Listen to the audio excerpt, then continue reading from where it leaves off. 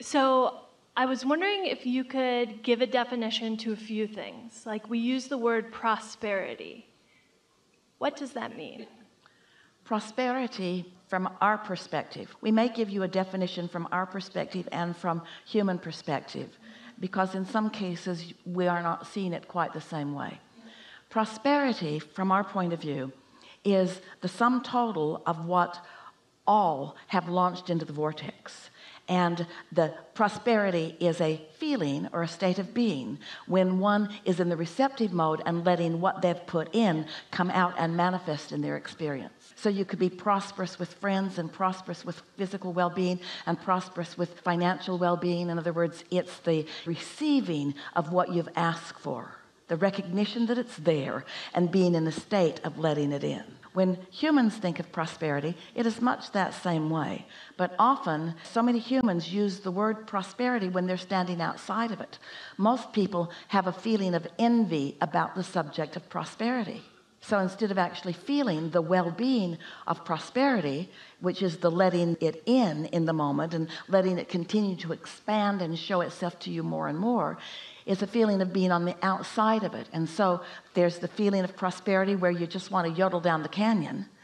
And there's the feeling of prosperity where you just kind of wish you could get some of it out of their clutches because they've got more than their fair share. I love it. So it's perspective. It's like your feeling or what you're looking at. You could say everything. That's those two clumps we were talking about. There's the being tuned in, tapped in, turned on. There's under the influence of source perspective, and then there's under the influence of something else. You're going to receive sometime on this cruise something that Esther has had printed for you. Let the cat out of the bag. You can look forward to it.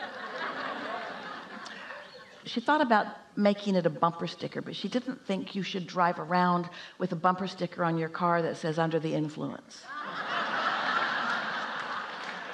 So what it is, it's a dash card that you can put on the dash of your car, and it reflects up into your windshield or in front of a mirror. You can't read it when you look at it. It makes no sense. But when it reflects back, you can read it, because you are always, if you are awake, you're offering vibration. And if you are offering vibration, law of attraction is responding and giving you vibrational harmony with something. So you are always under the influence of something.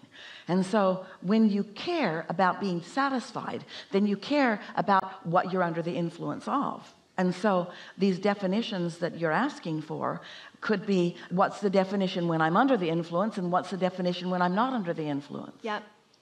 Okay, so I have a funny story. So we're a group of 8 traveling this time. I have 5 kids, my husband and I, and a babysitter. And so we're flying from Miami to Barcelona, and we all get there. And I'm like, checking in to go to Barcelona, and they're like, that flight was this morning. Like, we had like the day and time wrong. So it was so funny to me, because leading up to this, my husband had some resistance of perspective. So we get to the hotel, and so we have to buy same-day tickets for 8 people to Barcelona.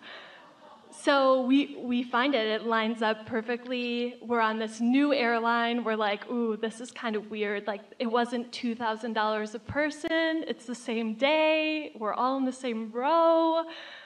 Okay, here we go. So we get to the airport, and we get on the airplane, and I start looking around, and everybody is like staring at me that I'm crazy, because I'm like, oh my gosh, the plane is beautiful.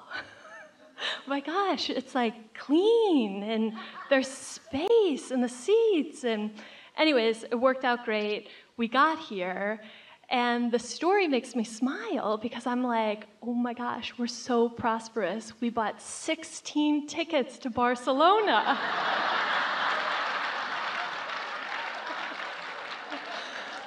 And of course, there's the other side where you could be looking at it like, we had to buy 16 tickets to Barcelona.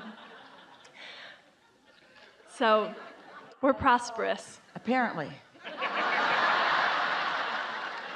But let's chew on this just a little bit, because that's a lot to hold your vibration in place about, isn't it? It was so fun. so fun watching it. And we didn't get our money back from the first 8. And we also had priority. We were premium, like first class, 5 out of the 8, which we all lost. And I am excited that we could spend so much on flights. Because if we could spend that on flights, then we could spend that on the other desires and the other desires and the other desires. Like, it's there. We have a question for you. There's no right or wrong answer. Okay. And it'll be helpful in the context of what we've been talking about here. So, does it seem to you, now we know after the fact that you've had an opportunity to work this over in your mind, but does it seem to you at the moment that you were at ease immediately and having fun with it immediately? Yes. Well, then that's what we're talking about you're so accustomed to being in that satisfied mode that there was nothing for you to overcome. Like the driver of the car driving us back to the hotel was like... That's what step 5 is. Step 1 is you know what you don't want, so you know what you do want. Step 2 is source is answering. Step 3 is you get into the receiving mode. Step 4 is you've practiced it so well that you're a master at the receiving mode. Mm-hmm. Seems funny that step 4 would just be really good at step 3, but that's the way we like to call it. Step 4 is just being really consistent at it. And step 5 is being back in what many would see as a step 1 moment and not losing your sense of satisfaction. And when you're moving through life living like that, then things do unfold for you comfortably.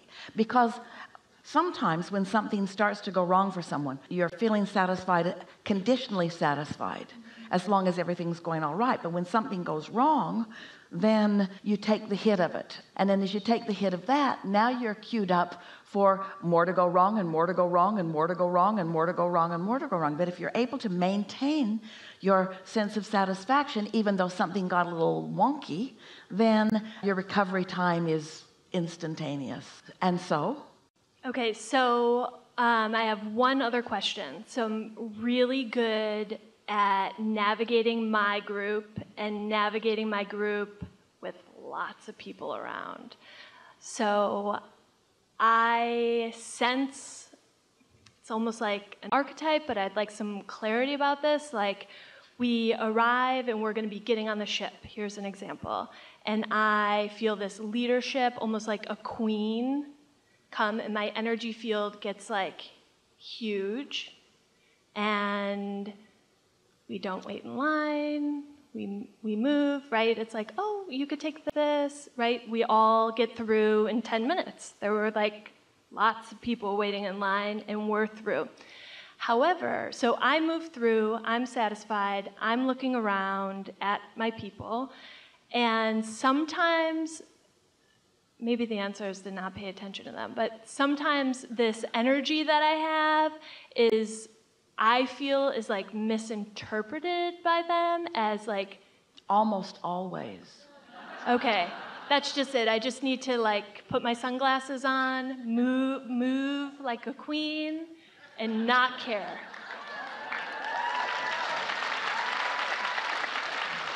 Because that looking for mutuality with something else makes you under the influence of them. That's what we're talking about. Are you under the influence of source energy? Because that's what that feels like. It feels like clarity. It feels like when to move. Esther talks about how she really enjoys moving around the planet by herself, because when she has an impulse and follows it, then the timing is really, really nice.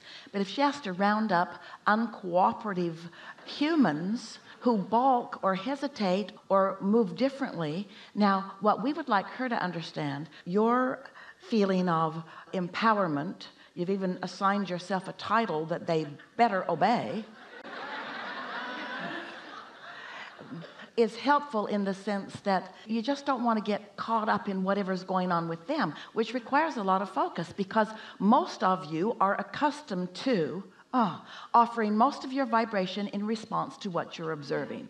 And so the more that is happening around you, the more likely it is that you would observe something that is of a vibrational nature that would introduce resistance into your equation, so that you're not tuned in, tapped in, turned on, and then you are as confused as the group that you are roaming the planet with. Yeah, so I'm not confused. We're moving through, but there's that like little, I like it to be smooth. So there's a little bit. When you think about it, these people who you care about, you love them, you've put what you care about them into your vortex too. So in a way, actually in a pretty substantial way, those whom you love are in your vortex, but you still cannot create in their reality. This is the fun of interacting with so many others. It's the finding your way. It's the maintaining your vibration anyway. Being tuned in, tapped in, turned on, so that you know what to do. You know what's next, even if there are those who are confused around you. And most of all, under those conditions, if you're tuned in, you have less of a knee-jerk response, less of a bumpy ride. But in the moment that you begin or continue to care about their response to you, now it's not pure anymore. Now you're trying to see yourself through their eyes instead of seeing them through the eyes of Source. Here's the big part. Source sees them as perfect no matter how dysfunctional they are. But when you see their dysfunction, you separate from Source and blame them. So you think your deviation from Source is about their dysfunction. It isn't. It's about your lack of focus. Conditionally, you could say, if you guys would shape up, I would feel better. And that would be true. But it's still conditional. And then you have no power because they're fickle. They're going to behave the way they're going to behave. You don't want to be under the control of how somebody else is behaving. Because you can get really good at focusing just where you want to focus. But sometimes you can find yourself living a sort of isolated life. Because when they misbehave, if you feel bad, then you have to take more control about their behavior. And the more control you try to take, the less good they feel. So the more control you try to take, and then the less good you feel. It's so lovely for others when you are under the influence and letting universal forces inspire them. You want to inspire their behavior, not motivate it. Oh, and you can't inspire their harmony with you unless you're in harmony with your Source. And when you're in harmony with your Source, then you might inspire their harmony with their Source, but you're never wanting them to obey you. You're always wanting them to find harmony with their Source. And you really don't want them to move around with you in a pack either. You don't want to train them into the belief that you are their leader. Right, only when we're going through security.